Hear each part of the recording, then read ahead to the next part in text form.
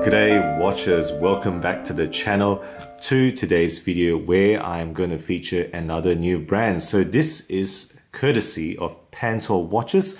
This is a micro brand from Hong Kong, established in 2017 as far as I can tell, and they do seem to be doing dive style watches, or at least everything they've done so far. This is their third design and they do seem to be going for original design, so that is something I can really appreciate that they are doing. So without further ado, let's get into this particular packaging, which is something I really like as well. I was expecting a traditional box, but they have sent it in a customized carry case. This is a travel carry case, a 2-watch carry case. You may have seen this, selling online. They come in 2, 4, and 8 watch designs that I have seen. I was gonna pick one up, but I don't need to now because they have sent me something that can carry 2 watches. So you can see there, leather or faux leather flap that protects the watches from hitting each other.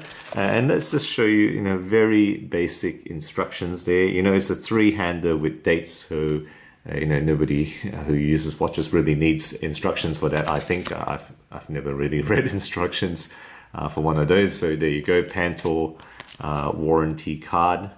Okay, and let's just get this out. So immediately you can see I've removed quite a number of links from this very large watch. So let's just put the packaging aside now and show you the watch itself. Get it opened up there. So guys, this is the Pantor Seal 500 meter automatic dive watch.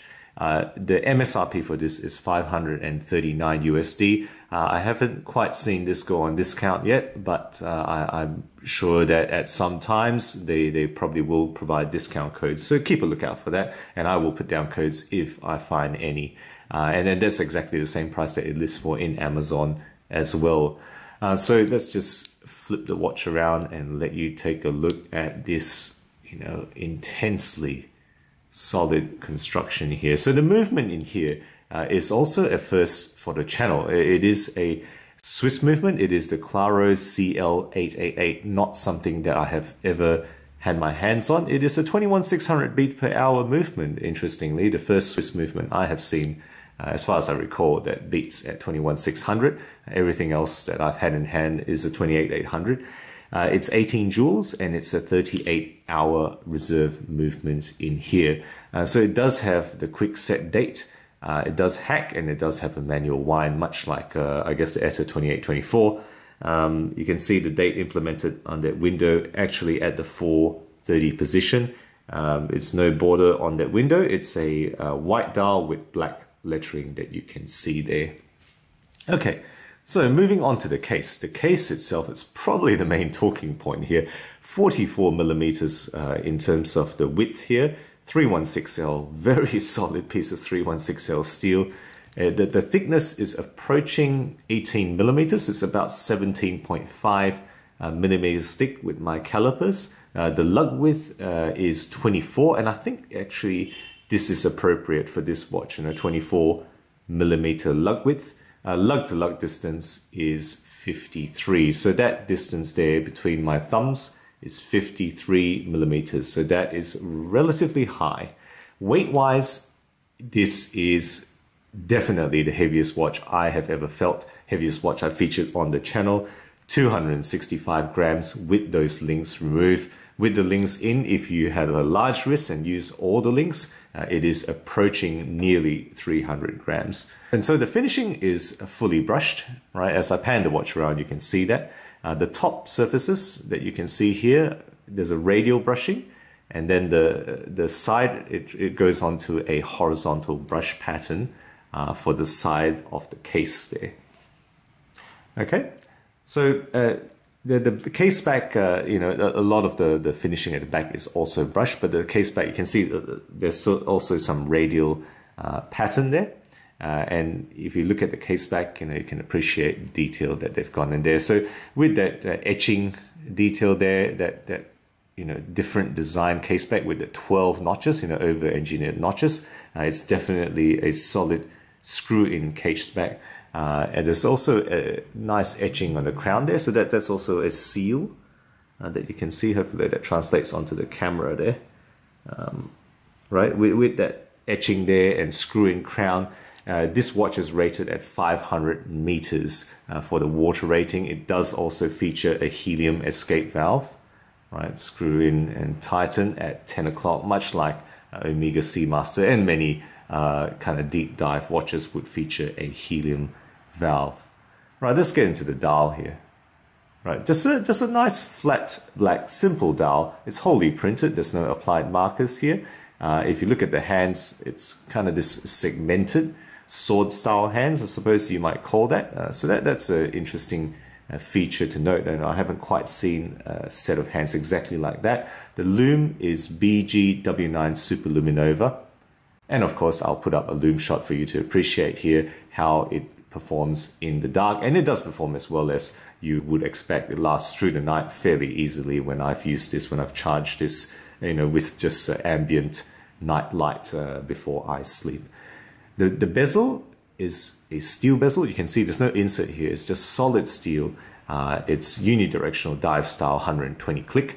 It is actually a very tight bezel, and that's something that people who've used this watch have kind of criticized. And I get where they're coming from, but the company have said that, look, it's deliberately made to be tight.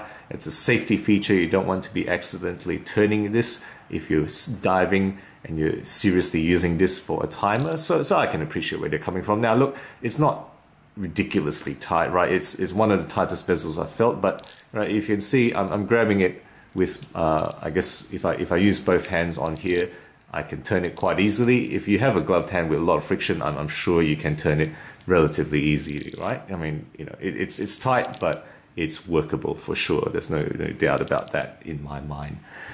Right, the crystal. Now the crystal is another point as well. You know, it's a flat sapphire, but it is a 5mm sapphire, and I'm sure that is actually quite possibly the thickest piece of sapphire I've ever seen in any of the watches that I've featured. That is a chunk of sapphire.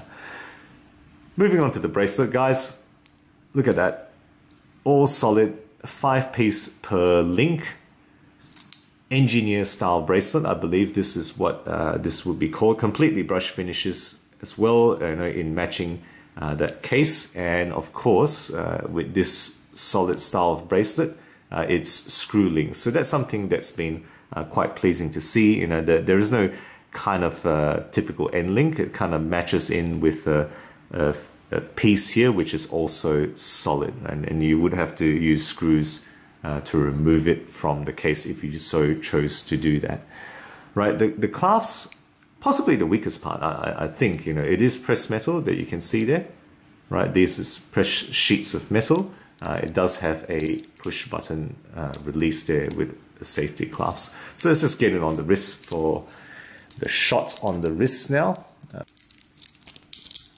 Okay, so there we have it, the Pantor seal, massive 44mm watch. Remember, the lug to lug is 53, so this is actually too large for me, I think, strictly speaking, because the bracelet kind of falls, you know, almost vertically down on my wrist.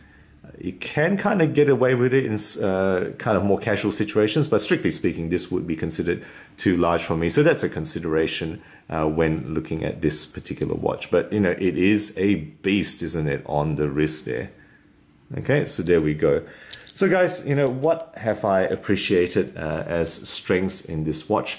Well, look, it's a super solid, tough diver, that's super thick crystal, no doubt. This is made to be very tough. There's enough mass here, I think, to kind of seriously hurt someone if you know, almost so chose to use it as a weapon, you know, more so than any other watch that I have had in hand.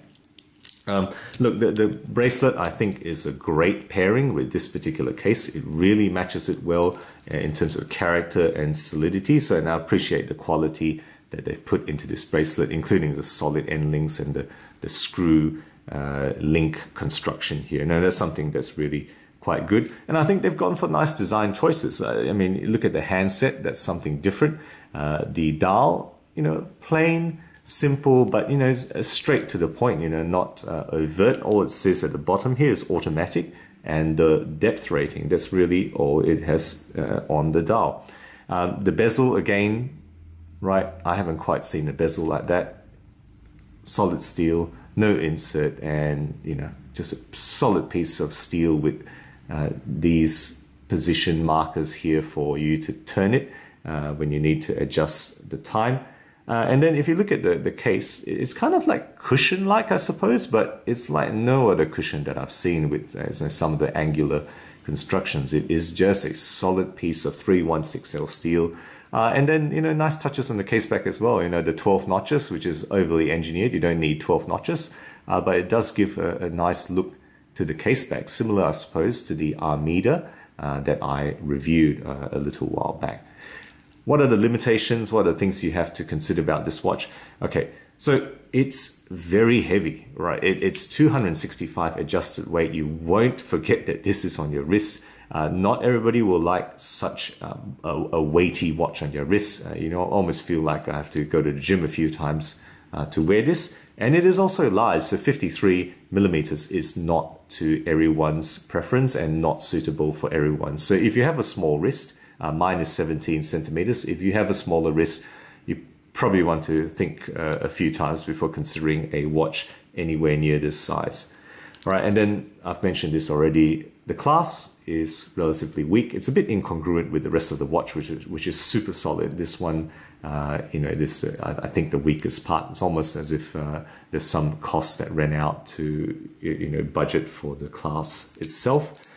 Lastly, I'll say, if you look at the dial itself, the seconds hand, I'm not sure if you can see, it's down here at the 6 o'clock mark. Now, it's very difficult to see. It's kind of this dark gray, which is not very visible against the black dial. So that's something that is of note. If you really need to look at the seconds hand, this will make it a little bit difficult for you. I think the seconds hand could seriously do with a loom pit that was just lifted up, definitely above the level it is now. So guys, there we have it, the Pantor Seal 500-meter automatic diver, the most massive watch I've ever featured on the channel. Let me know what you think of this particular piece, this behemoth of a piece. If you have any experience with other pieces from Pantor, I'd like to hear your thoughts, how you found them as a brand.